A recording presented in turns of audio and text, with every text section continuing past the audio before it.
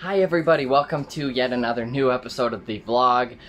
This is episode 2 of my delve into the amazing and amazingly versatile singing career of the great Linda Ronstadt. In the first episode of this series, which I will link to in the description, I talked about her development as an artist over on Capitol Records and the first few albums she made over there. Today I'm going to go into where she really got artistic control over at Asylum Records, a label that was run by David Geffen, founded in 1972. Famously, he signed the Eagles and I believe Jackson Browne pretty early on, and then Linda was another one of his main signings in 1973. She puts out her first album for Asylum called Don't Cry Now. Like I mentioned in the last video, she then went back to Capitol to record Heart Like a Wheel, and then was back at Asylum. Her first few records for Asylum were all pretty straightforward country rock albums. Nothing wrong with that. This is considered her classic period, and these are all amazing albums. But it's not really till the 80s that she really shows off the true range of genres she can do. But lots of great albums came out of the 70s on Asylum for her, like Prisoner in Disguise and Hasten Down the Wind, of course. My personal favorite studio album of hers, Simple Dreams, although I also really like the album Mad Love that we'll get to. And then I also have the great Livin' in the USA. A lot of people had this poster up on their wall. I also have up there on the record frame, that's an original picture disc version of that album from 1978. Very cool. And then, yeah, we get into the 80s. It all starts with Mad Love, which comes out in 1980 and shows her being just a little harder edged, doing well, it's certainly not punk, but it's as close to it as she would get. Kind of new wavy, again, not really new wave, but as close as she would really get to it. I love this album, and when I was reading through Linda's autobiography, Simple Dreams, great book by the way, highly recommend it. I was kind of sad that she sort of glosses over this period in her career as just being a time when she was selling out bigger and bigger arenas, which is very good from a financial perspective, but she considered it very limiting from an artistic perspective, because she would say, I think what she said was, you could still hear Led Zeppelin's power chords reverberating around the arena from the night before, and that she said it's hard to get a point across to an audience in such a cavernous building, and she was talking about how her music was just getting louder and louder and louder to compensate for it, and that after Mad Love she knew she needed to make a change. And that did make me sad, because I freaking love this record. But make a change she did. One of the first things she did was go into the world of musical theater. She was in a fairly short production, short run that is, of La Boheme, of all things. Can you imagine going from singing pop rock music to La Boheme? I mean, as far as operas go, that's a pretty challenging one. Yeah, it was not reviewed particularly well. I don't think there's a lot of recordings. I'll have to check to see if there's a cast recording of that. If anybody knows of one, please let me know in the comments. That would be great. But what she did do after that was a great production of The Pirates of Penzance, alongside Kevin Kline and Rex Smith, and they did, I believe, a Broadway run from 1981 through 82, and then in 83 it was made into a movie. I'm not sure. I think it may have been a straight-to-TV movie. I don't know if it was in theaters. That's another thing you could let me know in the comments, but it's great. I actually had to order this soundtrack online because I'd never successfully found it in a record store. And weirdly enough, I think this may have been my introduction to Linda Ronstadt.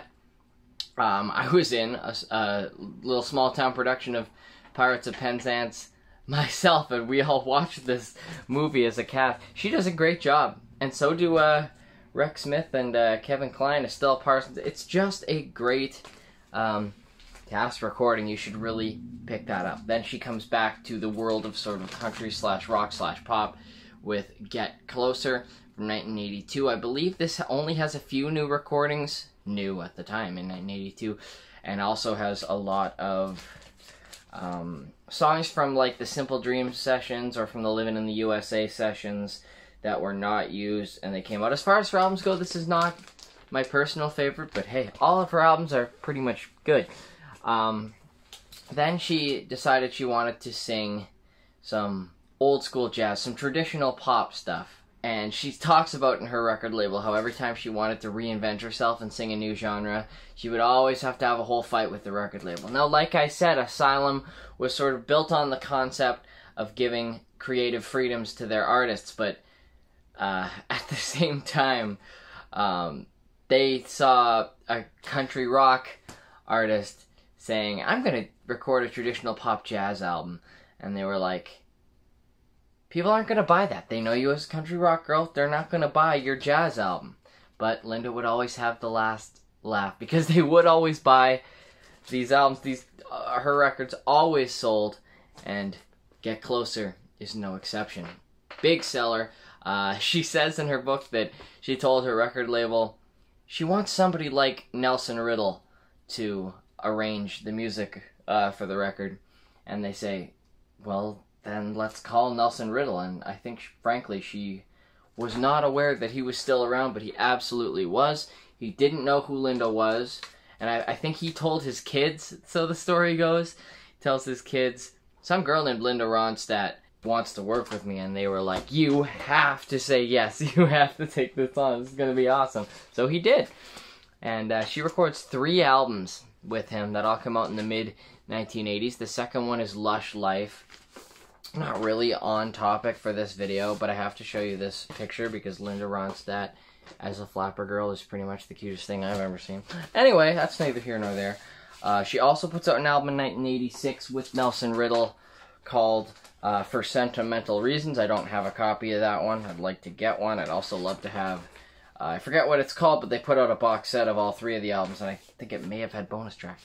Anyway, Nelson Riddle actually passed away in, I believe, 1985, and For Sentimental Reasons was actually a posthumous release for him, unfortunately. And then Linda did a whole bunch of other projects in 1987, covering a whole bunch of ground. First of all, she made the album that she had been wanting to make and trying to make for the last decade, getting in with her friends, Dolly Parton and Emmylou Harris, and making the Trio album.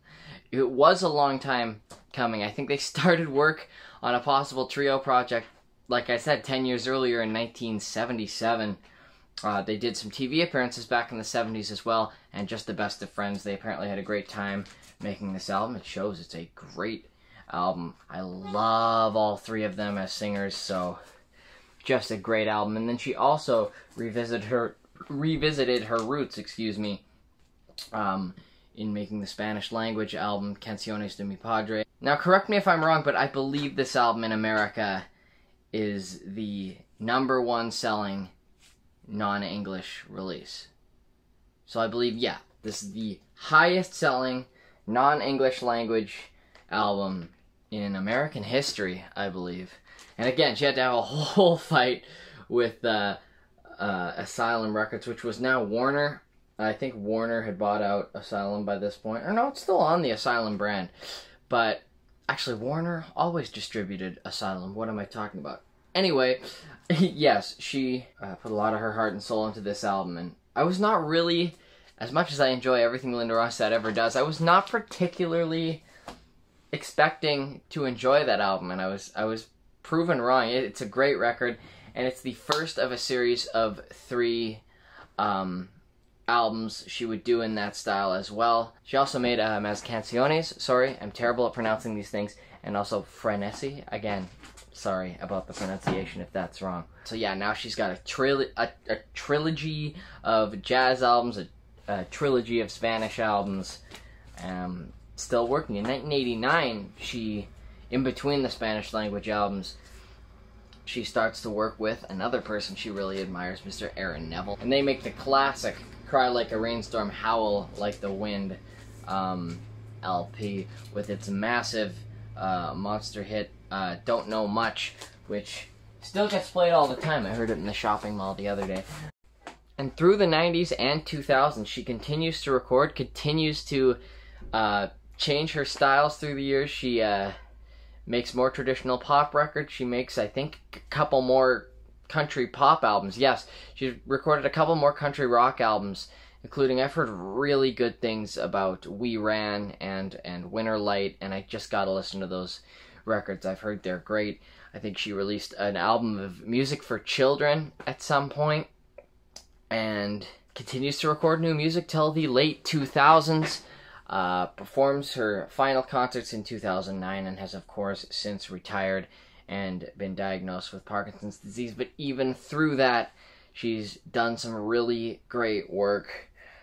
Most notably, I mean, this past year, she put out the amazing documentary Linda and the Mockingbirds about her trip to Mexico with Jackson Browne, actually, I think, goes with her. And they go visit this singing group down in Mexico. Anyway, I've done a whole review on that movie. I loved it so much, and I think I'll link to that in the description as well. She covered so many genres. She basically did what she wanted. She would fight to get her way and record the music that she wanted to. And eventually, the record labels had to sort of realize she can really sell anything, because the record labels getting annoyed with her for changing up her style, I mean, they weren't without precedent. I mean, usually if an artist records something in a totally different genre out of left field, usually it's hard to get that record to sell, but Linda's voice is just so amazing and so adaptable to so many different genres that people just love whatever she does, myself included, if you haven't been able to tell from these videos. I'm probably going to do a full-scale like biography series on her someday. This was more just to cover all the directions she went with her career, because I just think it's fascinating. I really don't think that anybody else was able to cover so many genres so successfully as her. But if you know someone else who did that quite well, again, let me know in the comments. That would be cool. Thank you so much for watching. That'll do it for this episode. Check out the description for links to where you can find my own music. I write and put out some music myself, there's links in there to where you can find all my social media and stuff as well. Like this video if you like what you saw, subscribe to my channel if you've been enjoying my videos, and you can also ring the notification bell if you want to be notified whenever I upload a new video. Thanks so much for watching, and as always, I'll catch you guys again real soon.